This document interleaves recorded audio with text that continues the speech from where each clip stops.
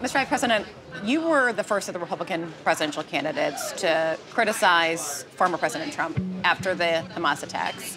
Even before his speech on Wednesday, you said that his approach was signaling a retreat for America from the world stage. Is that something new, or is that what you witnessed as vice president?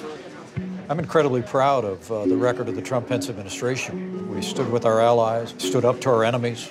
But as I said here in New Hampshire just a few weeks ago, not only the former president, but some of his imitators in this primary have been signaling retreat from our role as leader of the free world. But and is that different for President Trump, though? Do you signal something that's changed with him? When we ran in 2016, he ran on a platform of ending forever wars, to bring the Afghanistan war to a conclusion. So what accounts for that change? I think it's in part because of the failed domestic agenda of President Joe Biden. American families are hurting, energy prices are up, inflation the last 2.5 years at a 40-year high. It's given impetus to the move that we have to choose between solving problems at home and being the leader of the free world. I reject that choice. We can do both. You're blaming Biden for Trump's shift on these issues that you're criticizing him. I think the choice we face in the primary is between populism and conservatism.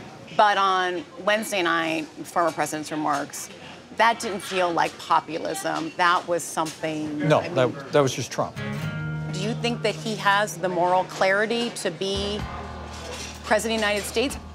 To me, it's less about words than it is about deeds and action.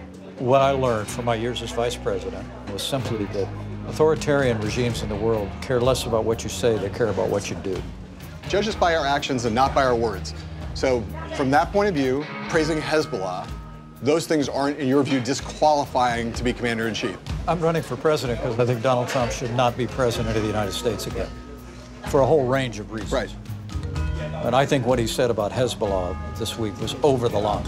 To criticize the Prime Minister of Israel in the wake of the most horrific attack on the Jewish people, I think it was reckless. I think it was irresponsible.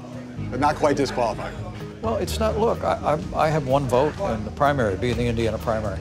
I don't like telling the American people what's disqualifying and what's not. What would your concern be if former President Trump were to be commander-in-chief again?